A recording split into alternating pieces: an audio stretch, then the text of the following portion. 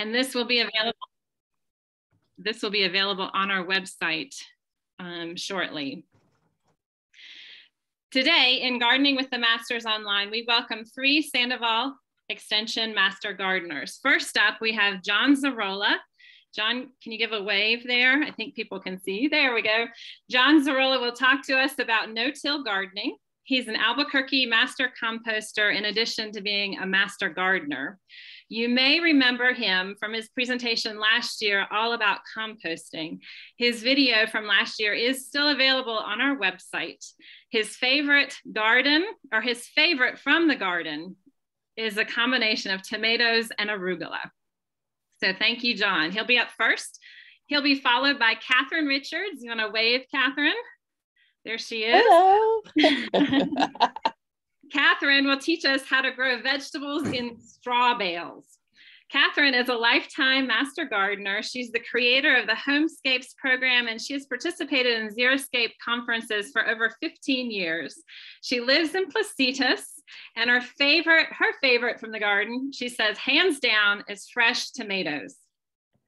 Thanks, Cathryne, for being with us today. And last, we'll have Kevin Konetzni, who will talk about raised beds. There he is waving. He'll talk about using raised beds for growing vegetables. Kevin lives in Rio Rancho. He's been a master gardener since 2020.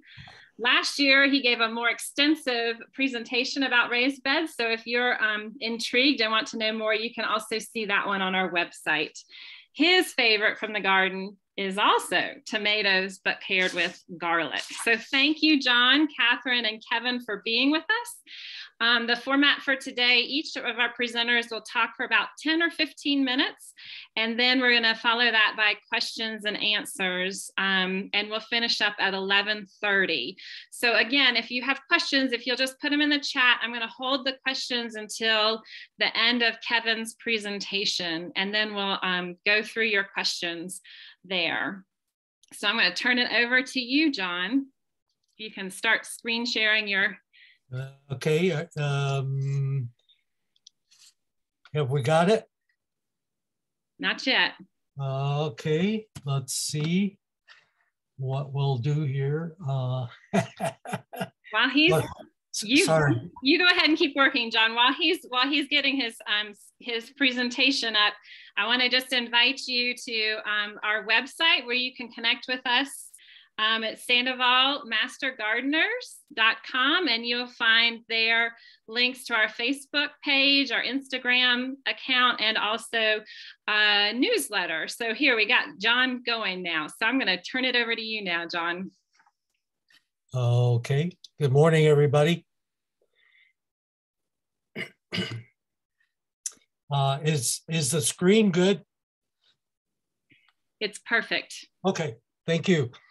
So let's talk about soil care and management. And this is an overview of what I'll be mentioning today. This is a very brief presentation, but I'll start out with the four soil health principles. The most important one for today is minimize soil disturbance. Then we'll talk about soil particle aggregation for soil structure, the history of soil farming practices, conservation soil management, that is low till or no till.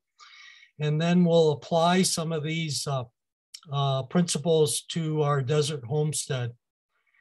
I'm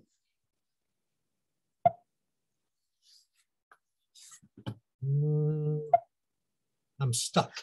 Let's go. There we go. Before I start with my presentation, I just wanted to let you know that we're a new soil health testing lab is opening very close by.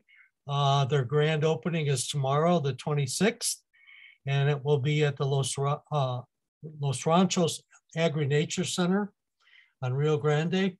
And if you want to read about that, they have a nice write-up as to what they're going to be doing at mrgcd.com.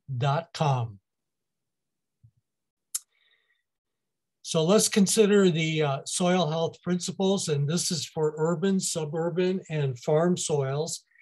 And this has been up since about 2014, as near as I can figure.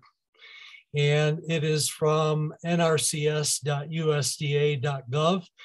And that is a really fine website that discusses all of these principles. So the one we're going to focus on today is in the upper right-hand corner there. It's minimize soil disturbance.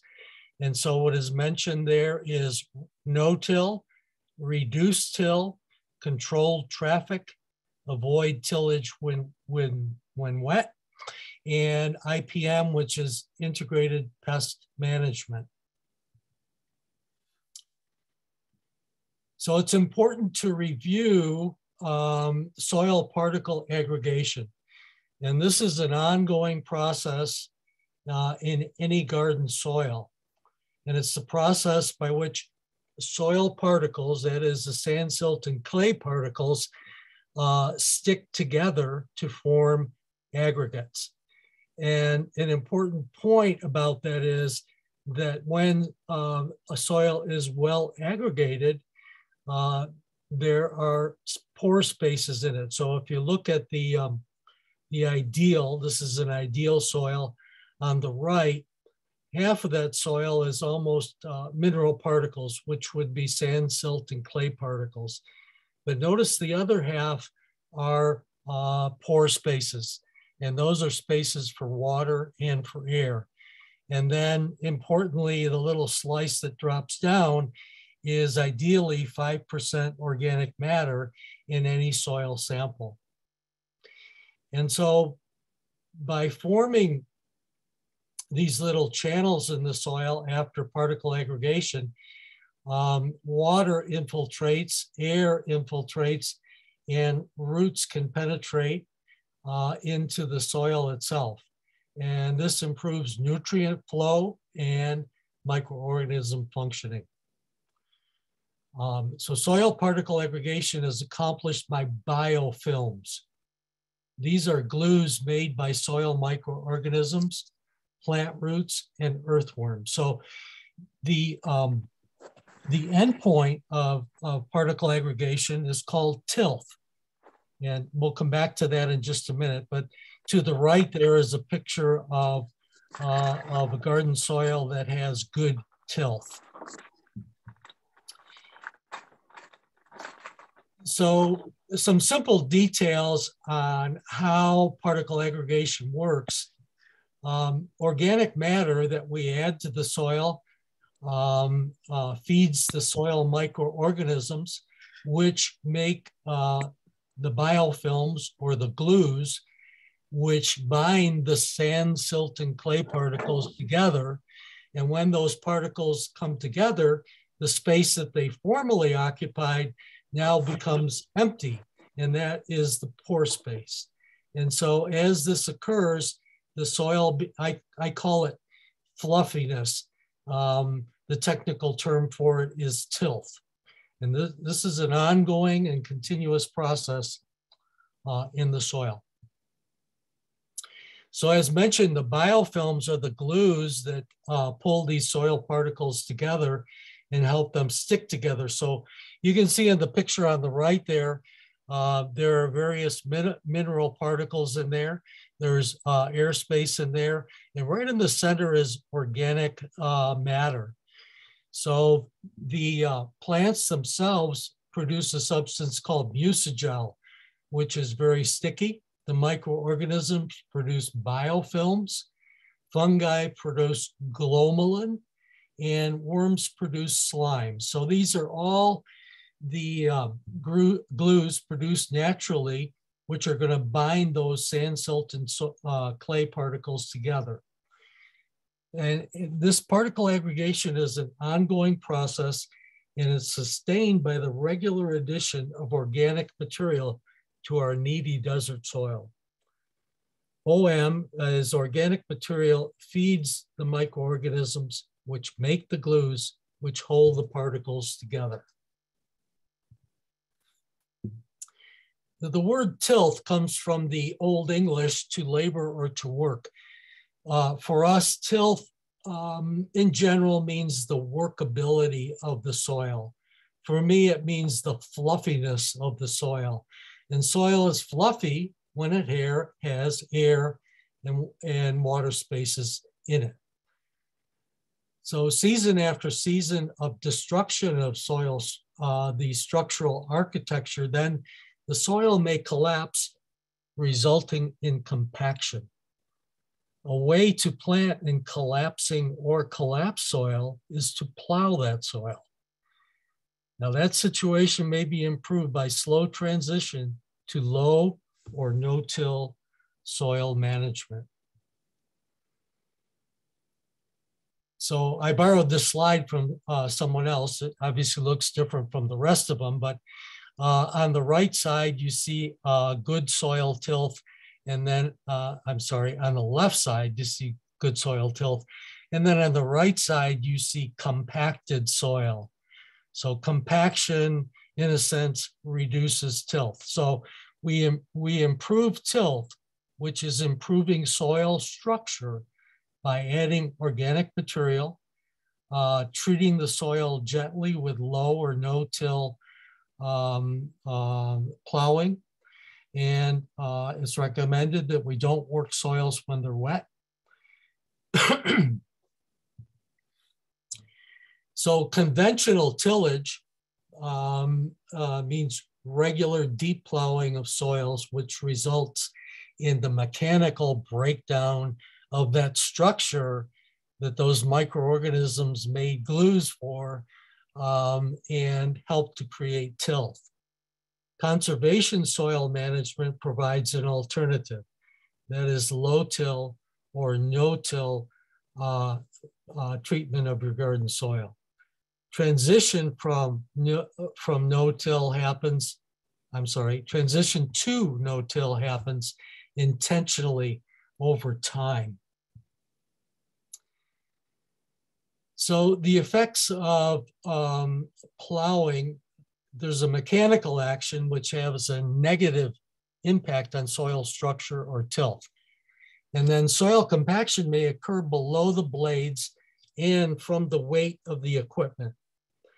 And then you get evaporation of exposed soil moisture. And definitely this disturbs soil biology and fungal networks. And importantly now, for our current situation on the planet, it releases carbon stored in the organic matter in the soil. And then you could have wind erosion of soil particles as in dust in the air, as you see in the picture on the right. And so increased tillage raises the chances of soil erosion from both wind and rain. So this is an example, the picture on the left there is an example of how no-till works. You can see the machinery there on the left, and also notice very carefully that the machine is planting right in the leftovers from the last season. In other words, the ground has not been plowed at all. But what's happening is the seeding is occurring right into that soil that is covered already with its own mulch, which is from last year's harvest. So if you look at the pictures on the right there, number one, the machinery cuts into the soil with a disc, and then the seed is dropped in that cut, and then it is firmed over and closed. So this is an example of a no-till drill seeding directly into the stubble. So let's apply some of the mindset, the no-till mindset, to a desert, urban, or suburban backyard. So what we're trying to do is avoid aggregate disruption, thereby preserving soil tilth. So if you look at the pictures on the right there, starting from the top, the spade fork is a desert gardener's friend because it gently breaks up any compaction that you may have in your garden soil without rigorously disturbing it as a shovel would do. So if you need to break up compaction, then you can just take that fork and push it all the way down and rock it back and forth and create holes all over your garden bed to break up any compaction that may be there. If you need to plant something in your desert garden, for instance, a bedding plant, then you can certainly use a trowel to dig a hole for your bedding plant, pop it in there, add some water, mulch, and you're good to go. For seeds, depending on the size of the seeds, you can make a stick hole for large seeds or furrows for smaller seeds. And then, of course, after you finish planting, maintain mulch in all seasons. And then very importantly, amend on top of the bed with compost seasonally and regularly. Kevin is going to talk about this presently, but one way of avoiding over-tillage of your soil is to consider raised bed gardening. So they are a soil, water, plant, and mulch management system. They provide easy access to plants, thereby avoiding compaction of the soil. And you can do easy shading and wind blocking. They're useful in any space. They may be elevated, so they're a useful choice in the high desert.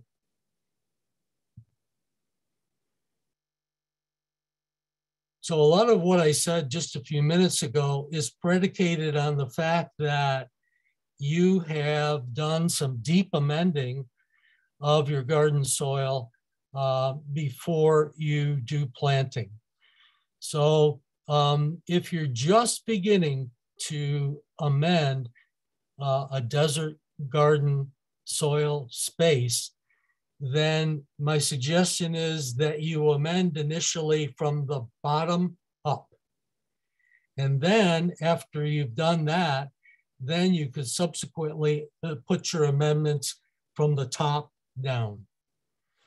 So the picture on the right there kind of describes what I'm talking about for initial soil amending. Obviously doesn't look like our desert soil, but that's the best picture I could find to describe what I'm talking about. So this is initial.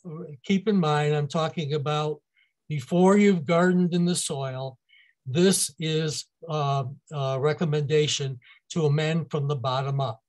So you would dig down 12 to 18 inches, and then working from the front to the back of the garden, for every shovel of soil you turn over, add approximately a shovel of compost and blend it in. And then just keep working till the whole bed has been amended. And in my opinion, you only have to do this once.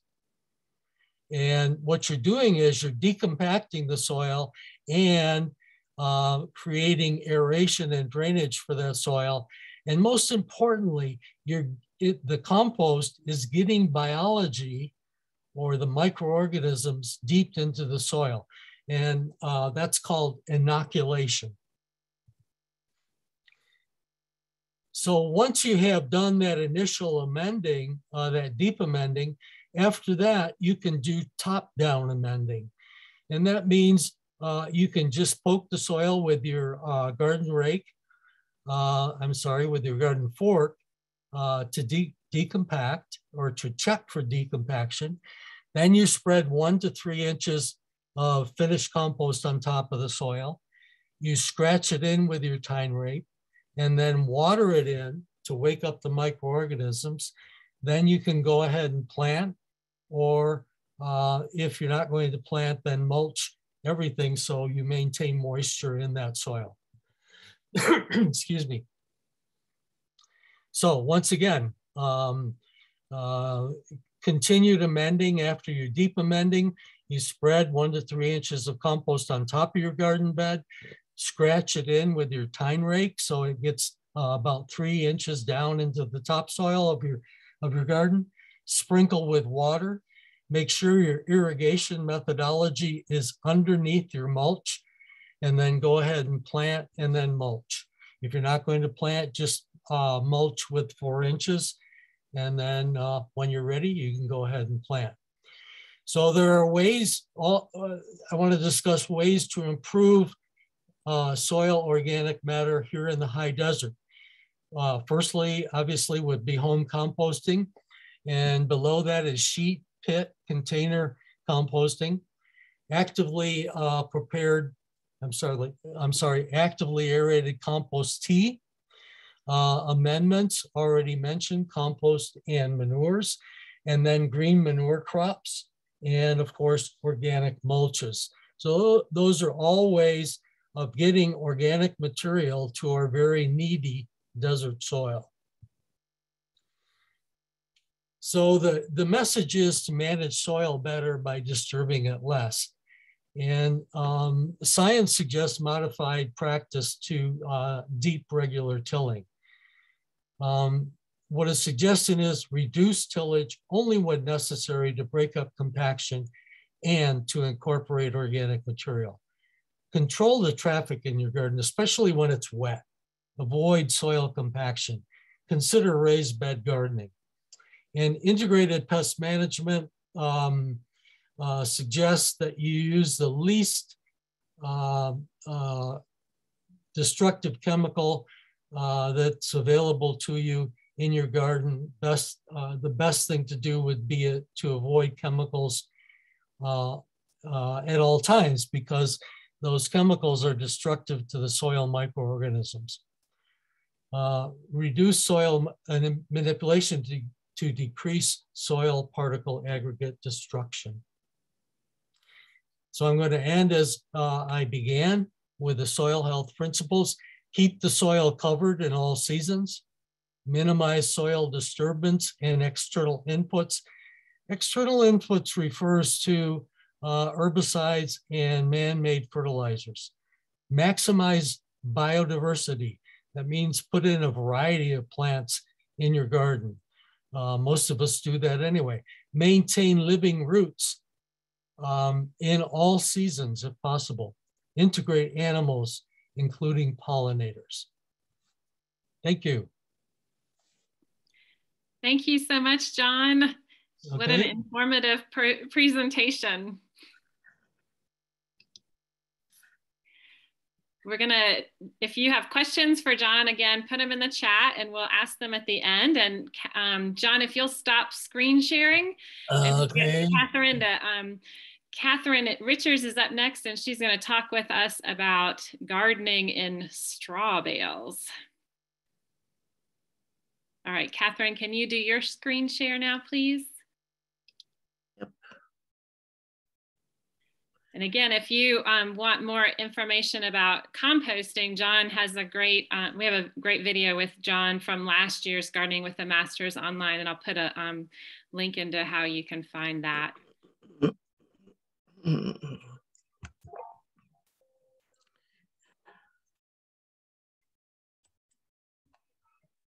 Okay. All right, here we go.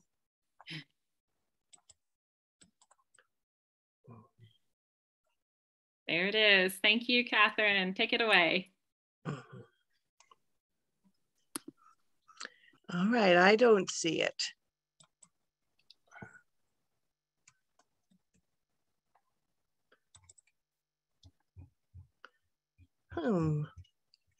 Seem to be lost. All right, there we go. Can you see my screen? We can see your screen, yes. Happy spring, everyone. My talk is based on moving to Placitas and having no soil. So I was in the presence of the master. Let's see. How do we go to the next? Who wrote the Bible on straw bale gardening. I happened to be in Denver for the home show, and Joel Karsten was there. And my screen is not sharing correctly. And so I said to myself, this will work where there is no soil, because it's not only a raised bed, but it's in a straw bale medium, which turns into compost. Here's a miniature version of the straw bale that we'll be looking at. It has 3 rows of string across the top so that you can protect your plants while they're germinating. Straw bales benefits are there is no weeding. You can start your garden earlier or later. It lasts longer, and it's protected from frost, hail, and sun damage. You can locate it anywhere, even on gravel, on the end of your carport or driveway. It holds the moisture, reduces insect and pest issues. You can use it as a raised bed because we don't like to bend down and dig in the ground anymore. And it creates its own compost. And oh, by the way, did I mention there's no more weeding?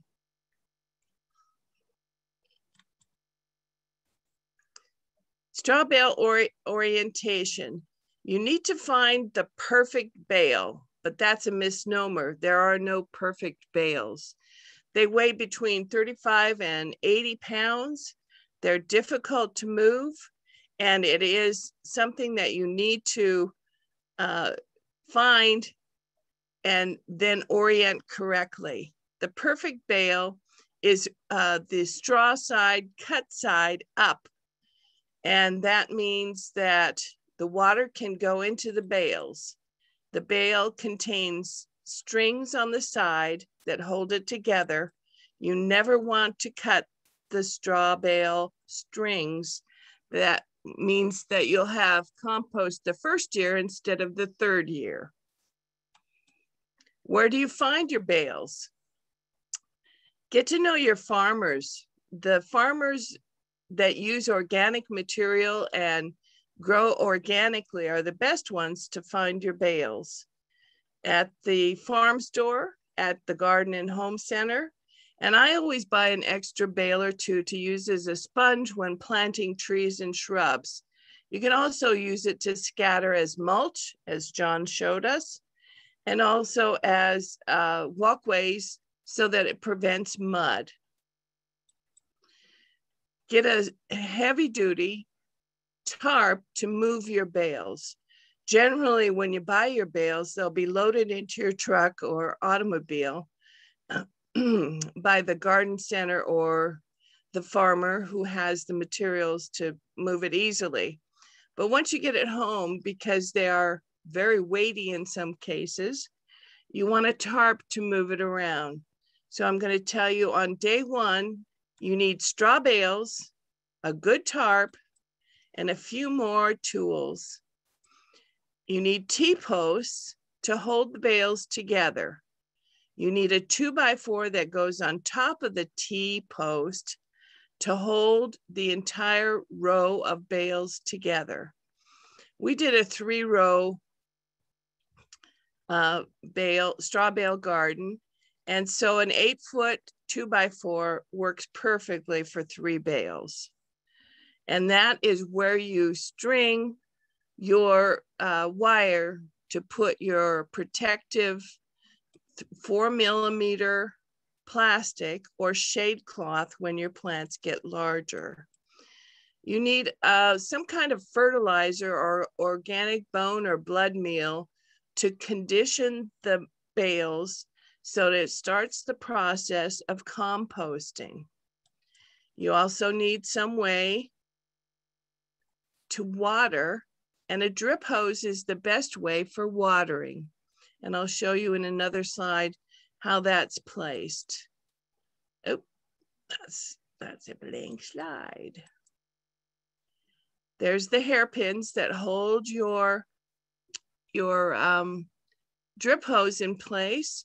And you can see that it's just the same wire as we put across the T-post, and it's just bent into a U shape.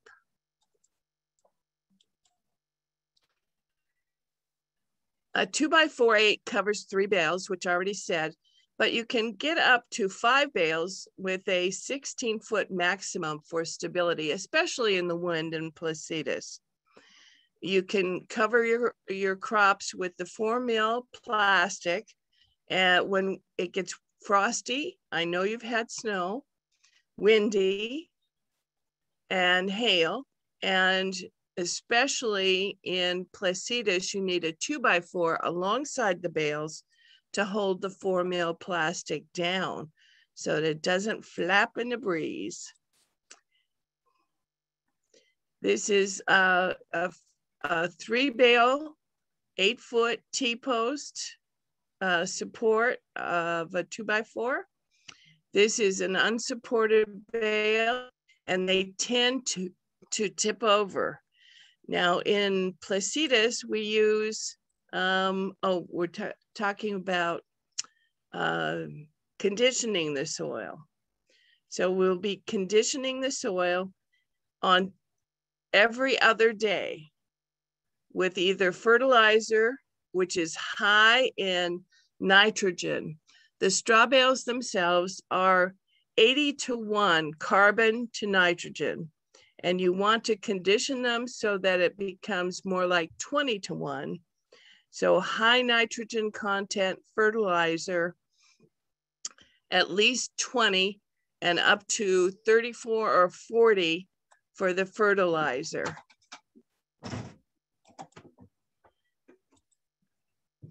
You condition every other day and water every day for 10 to 12 days.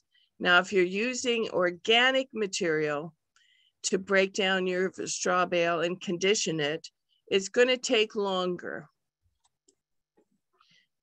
Positioning the straw bales means cut side up, and that way the water will have a chance to flow in.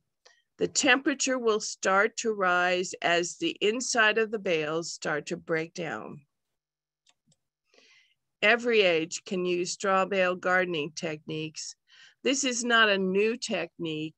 It's an old technique that's been around for hundreds of years.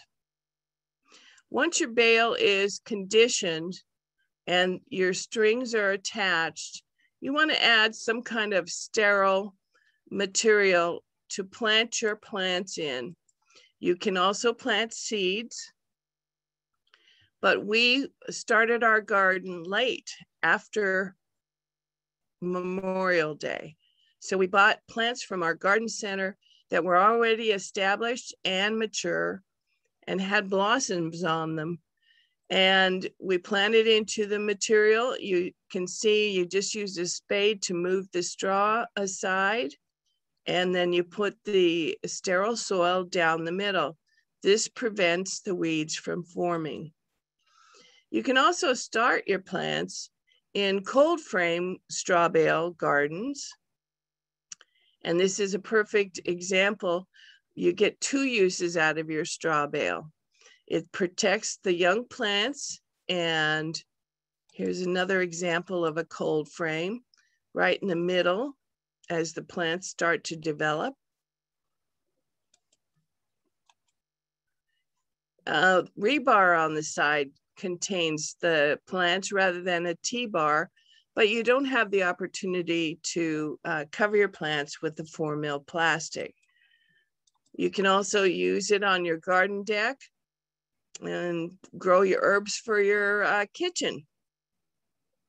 That's an example of a 1-bale straw bale herb garden. In Placitas, the homeowner uses coyote fencing to keep the bales together, and you can add bales even at the second year. This is an example from the book Straw Bale Gardening by Joel Karsten. 15 bales, five in a row, 3 rows. Provides enough food for a family of 4.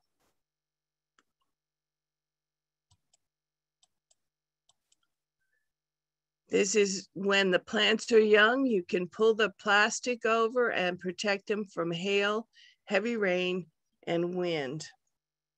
Once again, you need a 2x4 to hold them down in winds that we get here in New Mexico.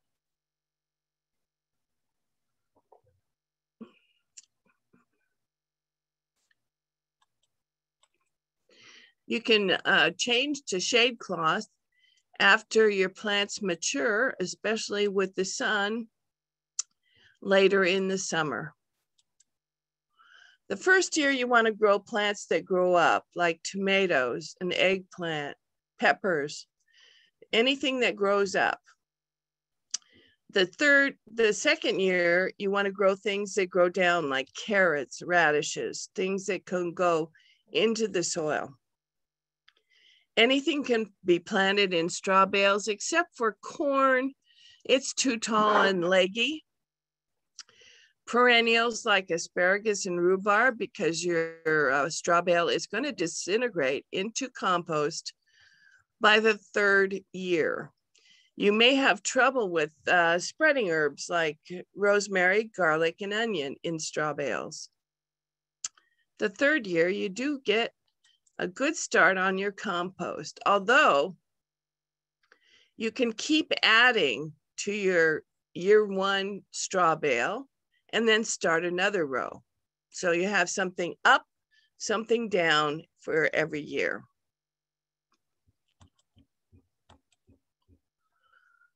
We planted our squash at the end of our straw bale, and it took off 8 feet down the gravel.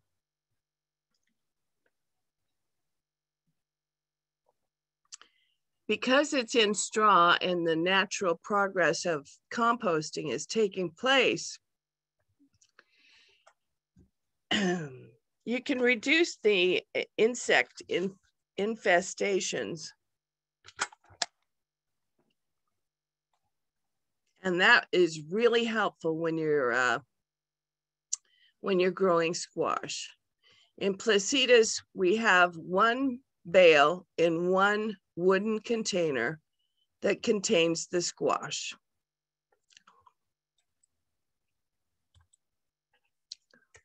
The top 5 reasons for using straw bale.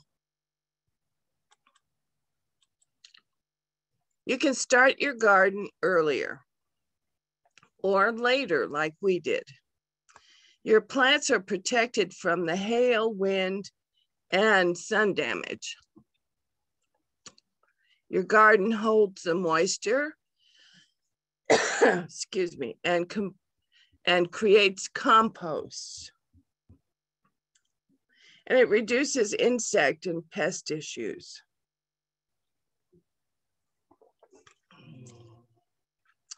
But the number one reason, it's so easy.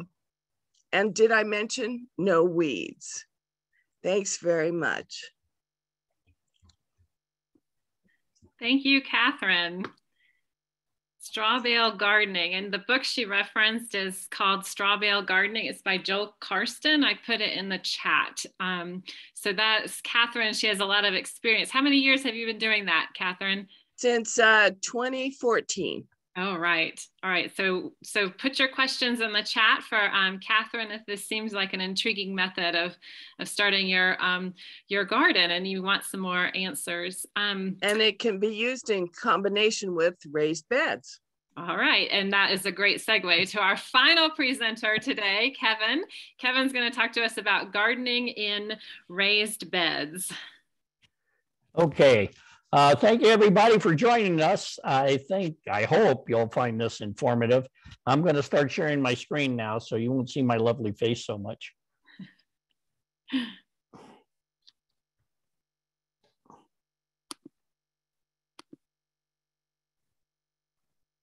Okay, can everybody see that? We can see it. Thanks, okay. Kevin. All right, that's me, Kevin Konetzni. I am the Sandoval Extension Master Gardener, as Meg has so graciously told you before. This one bed you're seeing down here, this was onions. I planted a number of years ago, so I do have some experience with onions, although I'm not going forward with them. What are raised beds? Raised beds are structures that are off the ground or on the ground. You can have raised ones like was shown in John's presentation, where it was completely off the ground and self-standing. The ones I use are on the ground, but they're about 18 inches high. They mitigate a number of impediments to gardening. And I'll go over those now. The reason, let's see if I can, got to get rid of my little screen here. There we go. There, perfect. Whoops. Well, that didn't help. The screen's in my way of my notes there. Reasons for raised beds is ease of planting and harvesting. You don't have to do any stooping and bending and all that other stuff. And, you know, if you're getting old, like I am, bending and stooping is a problem. It helps with irregular terrain. It creates a natural border. It can help prevent vegetation creep. So not so much in New Mexico, but in other parts of the country where you have lots of native plants that grow like crazy. Yeah, it would help. It can help minimize that. It's customizable for your space. It can deal with poor soil conditions because you're not going to use that poor soil. You're going to use good enriched compost-laden soil. It can be designed to thwart burrowing creatures. If you're planting right in the ground, it's very limiting on how you can thwart those burrowing creatures like gophers, squirrels, and other things. And it's easier to install your hoops for your row cover and your shade cloth. Ease of planting and harvesting. Like I said before, mobility issues. If you can't get around too easily, this makes it easy. Minimal stooping or bending. In my garden, I have a garden cart, has 4 wheels, it has a seat, and the seat rotates. It's got a little basket on the back where I can put my tools and, you know, my garden shovels or anything I need to be working with at the time. You can make it so it's wheelchair accessible if you have those kinds of mobility issues, and you can still do gardening. This picture here on the bottom right shows irregular terrain. If you have slopes or very hilly terrain, this is a good solution to that problem to minimize the runoff of all your water and topsoil and all that. It keeps it well contained. It creates a natural border.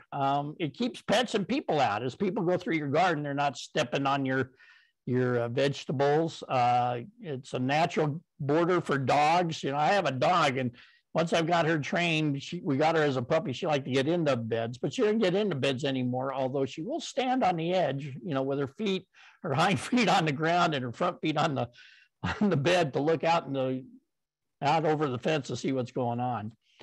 They are customizable for your space. And as you can see in these two illustrations here, this one angular one goes around the corner of a patio to make use of that space. And this other one was customizable it looks like some sort of a dome greenhouse. And they had a cut into the middle of it so they could get all the way around it. It looked pretty interesting to me. The big thing I have problems with is poor soil conditions. Caliche soil, which is an area of calcium carbonate. It's formed in soils in semi-arid regions, sometimes called calcrete. And it's called calcrete because it's extremely hard, difficult or impossible to work, unlikely to be amenable to make useful for gardening. I have that in my yard. And if it's dry and you try to hit it with a shovel, you're just going to run vibrations up through your arms into your shoulders. It's not going to be very workable. Rocky soil, if you have small and large aggregate within the soil, and lots of it, you know, to make that usable, you would have to sift it and work with it and add a lot of amendments. Another thing is tree roots or other plant roots from shrubs and things. Difficult to dig and grow plants where you have many roots, and you don't really want to disturb your tree roots that much anyhow. Soil is the most important part of the bed. You know, once you've built your bed, any soil used should have a good amount of compost or organic material to give your plants a good medium in which to grow. Soil will need to be brought in to fill your beds because it's not going to be readily available. Now, you can buy soil from a soil manufacturer in your area, and they can dump it and you know, you can buy it in bulk and they can bring a dump truck and dump it in your yard and you have to move it.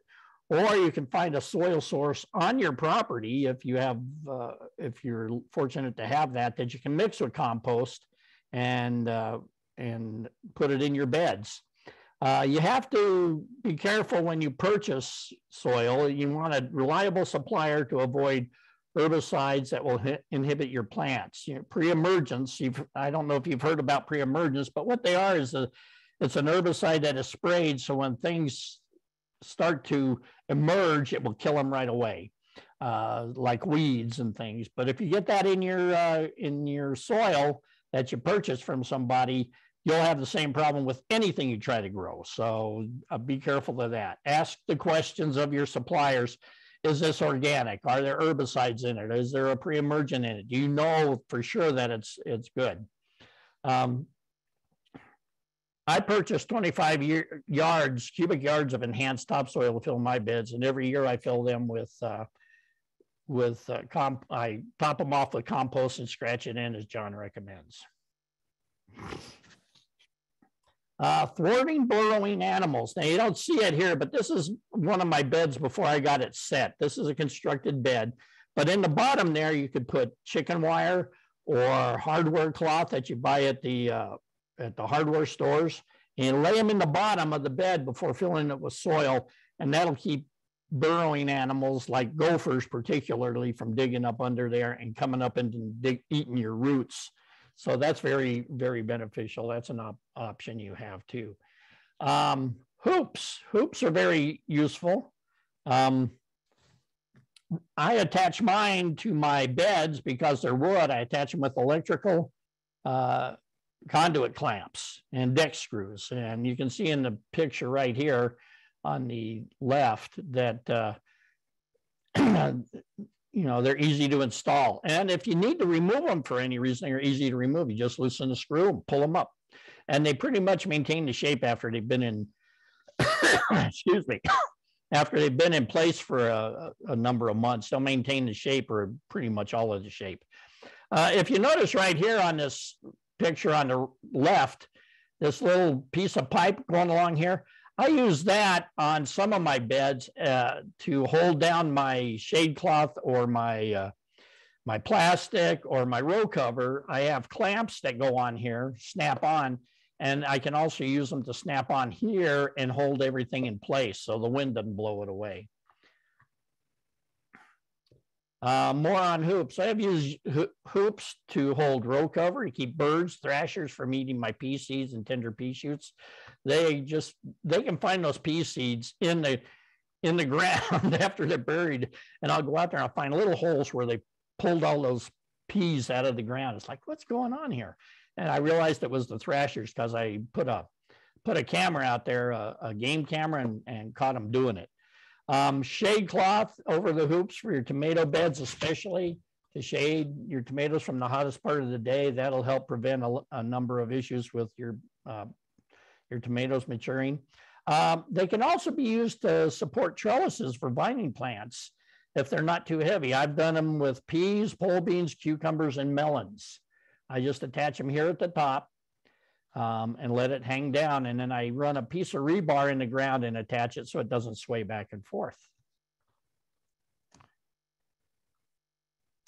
Things to consider when building raised beds. It'll take time to build any raised bed, so you should plan your site accordingly. Where you're going to put them, how many you're going to put, how you want the traffic to flow around them. Carefully plan your site so you know that. I have beds that are 18 inches high, which seem to be optimal for me and my wife. You know, easy to sit on.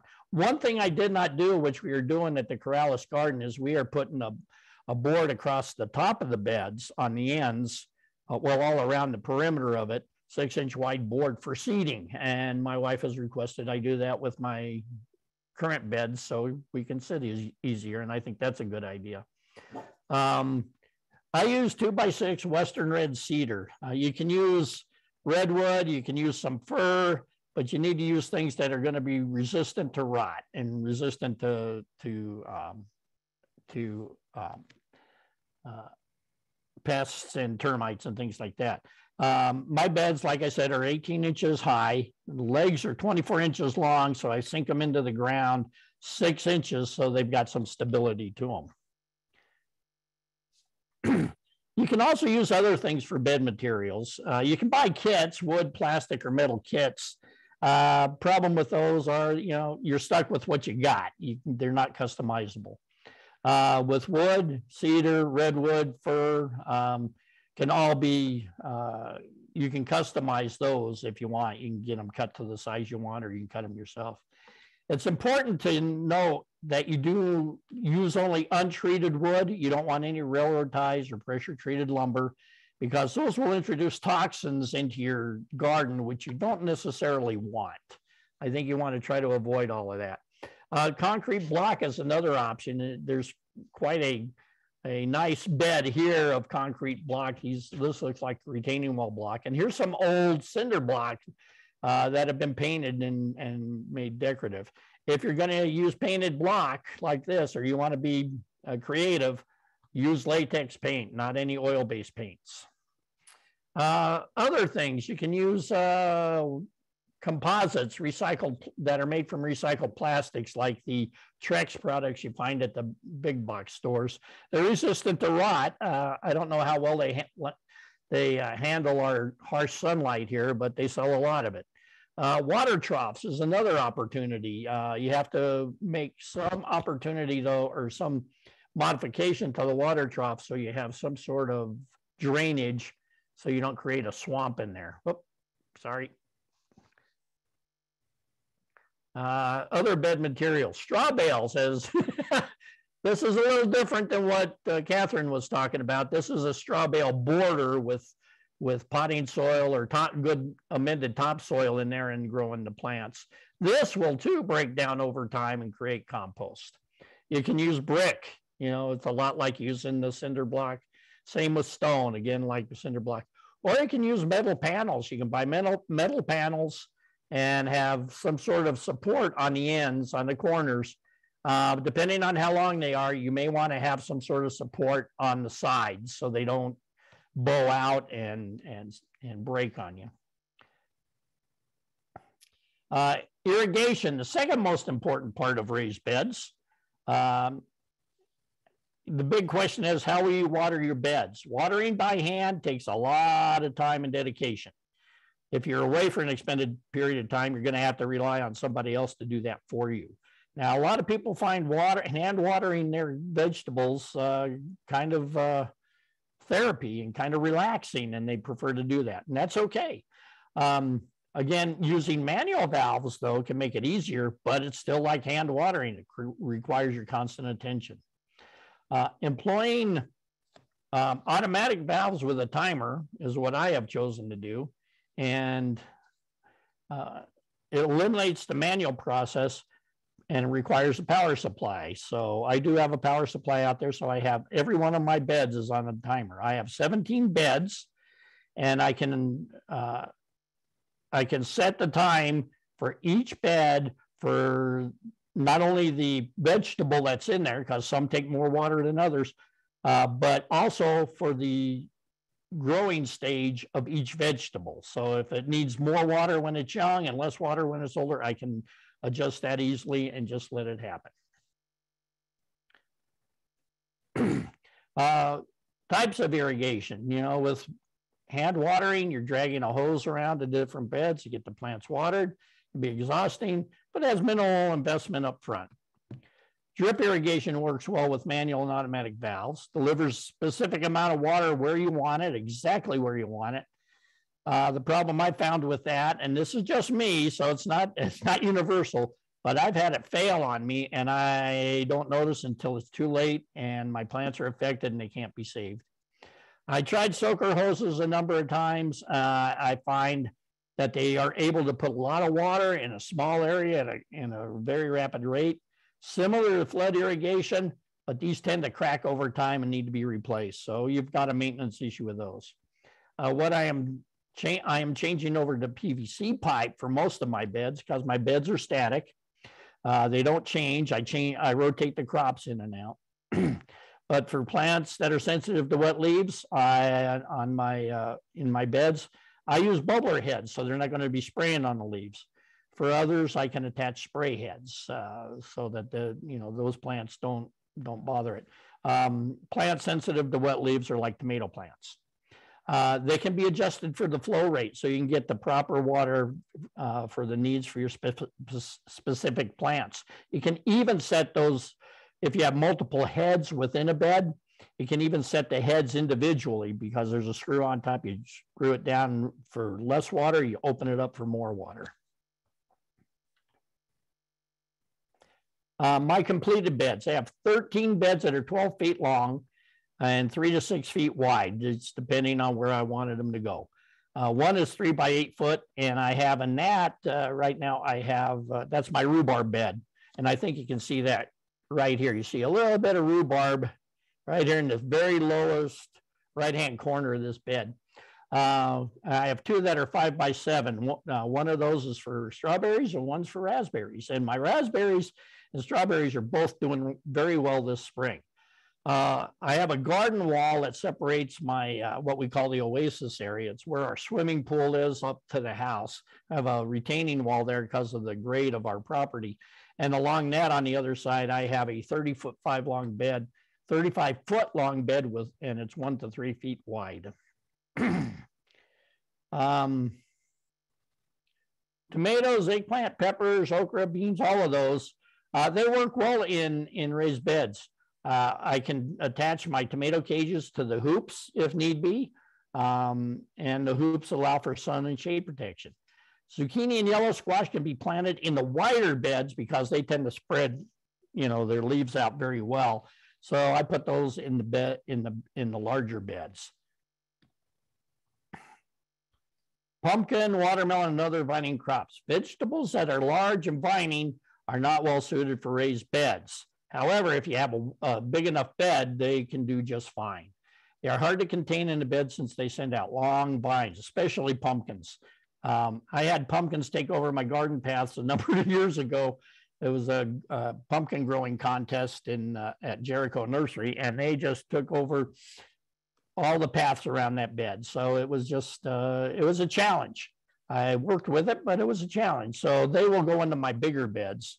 And if I have problems this year, I'll just build, 16 square foot or 16 foot square beds for these and see what happens with that. I've also had success with cucumbers, peas, and pole beans in the raised beds. They can be trained on trellises and contained within their own beds easily. One thing I wanted to talk about is succession planting. I've done this in my beds and it works well. It's a practice of seeding crops at intervals in order to maintain a constant supply of harvestable produce throughout the season. You plant a new crop as the old crop matures and is harvested. Many vegetables ripen that are often ready for harvest over an extended period of time, like tomatoes, eggplants, peppers, melons. So you pick a few tomatoes and a few days later you get more tomatoes. Radishes, carrots, beets, turnips, and many of the leafy vegetables, on the other hand, tend to be ready all at the same time. So plant short rows, and what I've done in one of my beds where I've got peas growing, I've got about a 3 foot row of radishes, 3 foot row of carrots, 3 foot row of beets. On the other side, I've got three 3 foot rows of different lettuces and spinach.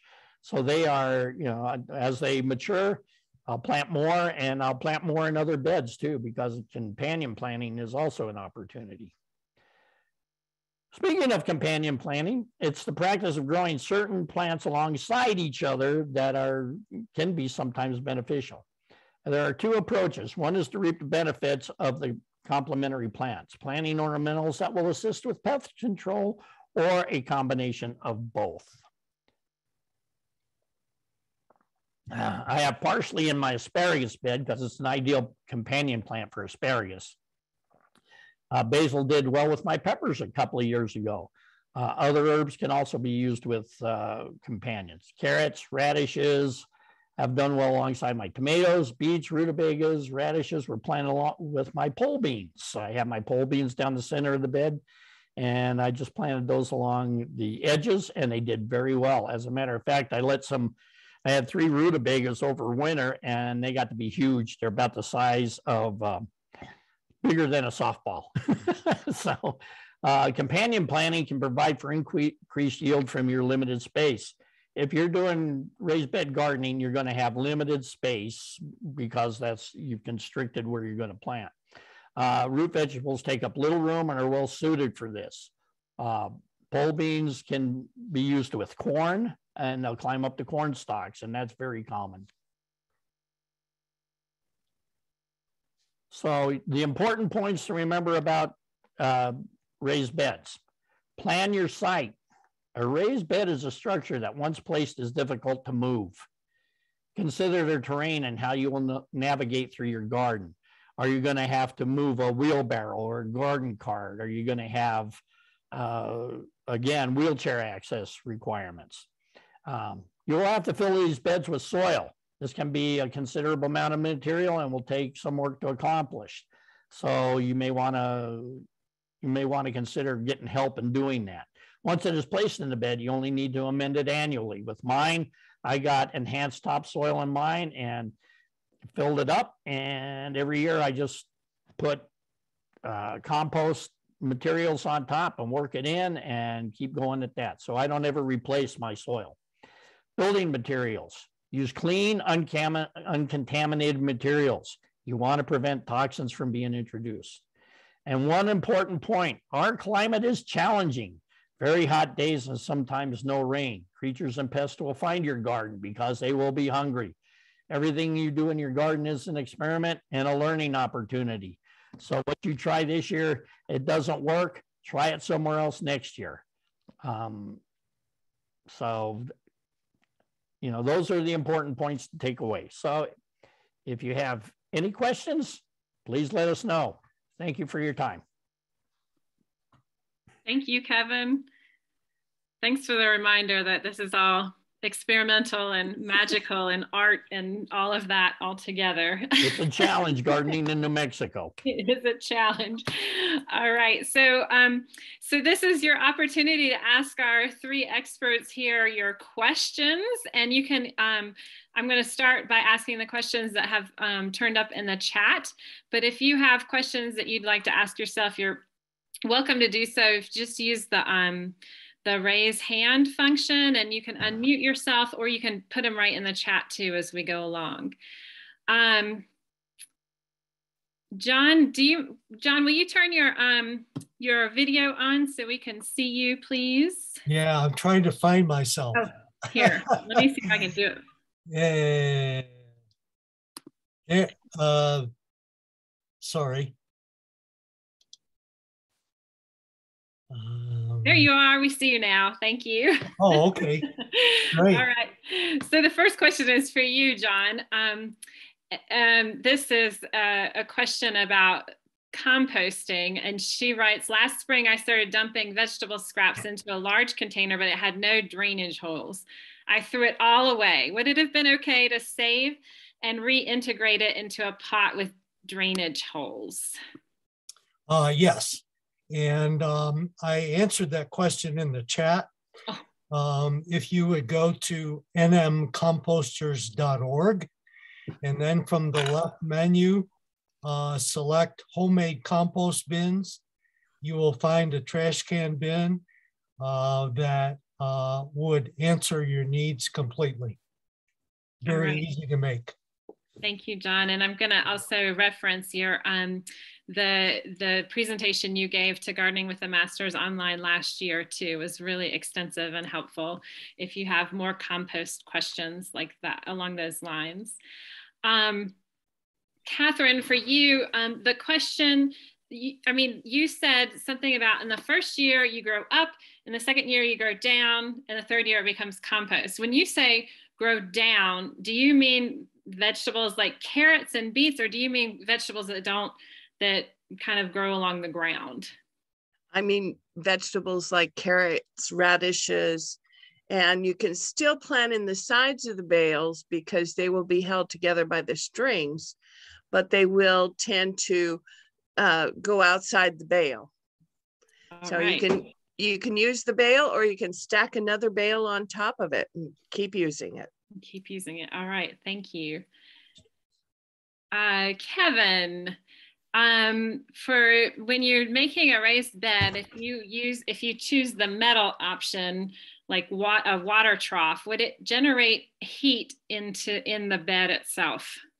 Yes, it will absorb heat during the day because, of course, metal gets hot. So you need to compensate for that by putting in, by adding more water to your plants and watching your plants carefully, or finding some way to shade them. Okay. All right. And Meg? Yes. I want to respond to a direct message I got from Sheila. And we do not use hay bales because hay bales have herbaceous material in them, and that will sprout and create grasses and other weeds in your bales. The straw is chaff that's left over after wheat, barley, oats, crops like that are harvested, and it's just material that is carbon-based and easily composted. So no hay bales, only straw bales. It's a very important point. Thanks, Cathryne. I want to add to that too. On hay bales, you may have a number of herbicides in there that are specific to certain weeds, and those will come along with those hay bales too. And you don't want that in your plants. Your plants growing in that material. And so another question that came up is several, I think at least Kevin and Cathryne, you both referenced row cover, shade cloth, and 4-mil plastic. Can you talk a little bit more about maybe why you want to do those things and what the purpose of that is in a New Mexico garden?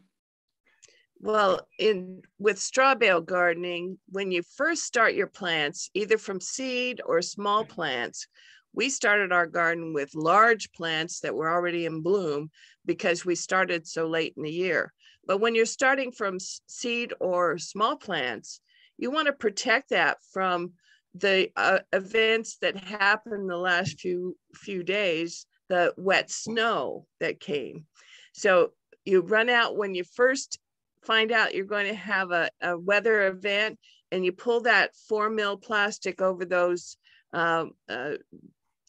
wires, and you can protect. It's like a little mini greenhouse. Protect your plants. We have protected our plants from hail, and the hail damage to other plants was horrible in our yard, but the straw bale plants all made it. And to add to that, and with my method of gardening with the raised beds, and you have the hoops, if we get a sudden cold snap after you've planted, like say you put out your tomatoes April 1st, and suddenly we get have a frost coming on April 15th, you can quickly go out there and throw your plastic over it, clip them on, and that'll help them survive through that cold snap. Row cover helps prevent things like leaf hoppers, some of the insects that carry diseases and viruses into your plants from getting to your plants. And then, of course, the shade cloth is to protect many of your plants from sun, because we have very intense sun here in the summer, and it'll help protect, like tomato plants can be affected by that very, very easily. Yeah, Meg, I wanted to mention my background picture are my tomatoes in September and October. And you can see the 2x4 at the top of my T-bar, and those plants went above that and vined back down. So wow, it really works. Good harvest. So John, how about for you, the idea of amending the soil that I have in my garden right now is kind of, it seems like a huge endeavor. Is it okay to just start with like a small section of it this year and then move on to doing more next year? Is that okay, or does that sort of negate what? Oh no, sure, you can do it that way. And one thing that's going to help any desert soil is growing something in it, because photosynthesis is occurring, and the carbohydrates are ending up in the roots of the plant, and those carbohydrates are going to feed the soil microorganisms. So sure, you can do it that way. All right. All right. I'm looking, if anybody has a question that they'd like to directly ask, you can go ahead and unmute and direct your question, or if you have, if you're seeking advice. I am watching the chat, and so if you have a question, you can also drop it into the chat. In the meantime, I want to point out that I did put something in the chat for our website, the Gardening with the Masters online, and in that on that link, we have all of the videos that all the presentations that we've had videos for over the past few years. So if you want to access that for your information, you're welcome to do that. And while we're waiting on questions, I'm also going to invite you that to our next, in April, we have back-to-back Gardening with the Masters online series on Thursday, April 21st. We're going to welcome Teresa Harner, who's going to talk about landscape design. She has an overview of the process of turning chaos into harmony. And that is a Thursday evening. It's a little bit out of the ordinary for us, but we'll be on Zoom then. And of course, the recording will be available a little bit later. And then the next day on April 22nd, we have another panel of master gardeners who are going to help us all be more successful in their gardens, the way these three have, by sharing their knowledge, experience, and recommendations of how to tackle common difficult garden problems in an offering that's called What Works. And if you have questions or conundrums that you would like to have addressed during that presentation, please email us ahead of time. You can email us at gwmonline, that's Gardening with the Masters online, at sandovalmastergardeners.org. We're getting lots of thanks for a great presentation. Are there any questions? We've got a few more minutes together that we can take questions and answers. Is there anyone else here who has experience with straw bale gardening? Maybe there's people, I think I'm interested in trying it this year. So I may be experimenting and praying and hoping in our own garden. Well, you know, you did mention earlier that you can do straw bale gardening in a raised bed also. And I'm thinking of trying that in one of my beds this year to see how that works out. That would be fun. Yep, it will be. You said it means that you don't have to weed, and does that reduce the pest problem, or is it? It does reduce the pest problem, both rodents and insects, because it's warm, because the bale is composting from the inside out. And so insects and bugs and rodents don't like it when it's so warm. And so that tends to make it, I can't guarantee that the squirrels will be deterred because and the birds too, but you can eliminate some of the pest problems. Right. We have a comment here that says that I think this is addressing the hay issue too. Straw bales do have oat or wheat seeds that can sometimes sprout, but they're easy to remove. And then another question is for all three of you. What about earthworms? Would all of you also add earthworms to the soil that you're amending and no-till, to raised beds, to straw bales? Would you add worms, and how? I add worms to my compost, but I do not add worms to my straw bales. They don't like the heat. I have found, and I sent John Zarola a question on this a number of years ago, a couple of years ago, I think, I had earthworms suddenly show up. I had no earthworms. I put the soil in, I kept it wet, I added amendments. Suddenly I get earthworms. And I was wondering where they came from. And you know, they come in from some of the materials, you know, from I guess the egg cases and things like that. So John, I'll leave it to you. Yeah, Kevin, I agree with that. If worm castings are used in a soil amendment, then there may be eggs in there. And when you add those castings to your raised bed, that's a very nice environment for them because you keep moisture in your raised bed and you mulch really well. And so red wigglers, which are the common worm used in worm composting, they function in the top 6 inches of the soil, and they kind of feed in that area. So they'll come up to where the mulch is as the mulch is decomposing, because they eat decomposed and decomposing organic material. If you wanted to add red wigglers to your garden, I would suggest the best way is to add them to a raised bed where you have managed moisture and a goodly amount of at least 4 inches of organic mulch on the top.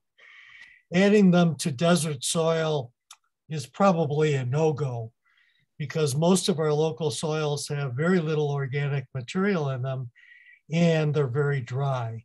And so the worms won't survive in that environment. Okay, thank you all. Thank you all for your presentation. I'm not seeing any more questions. So I think that your presentations were so comprehensive that we are all, and we're all excited to get out there in the sunshine after this crazy week of weather to try some new things. So there's a comment here from Larry, who moved here from Western Iowa and Nebraska, and he's been in a number of places. He says he has a few new things to learn here. Yeah, don't we all? We all. Even those experienced gardeners have lots to learn here. Yeah. Always changing. Yeah, so thank you. And as always, I'll refer you to our website, Sandoval Master Gardeners.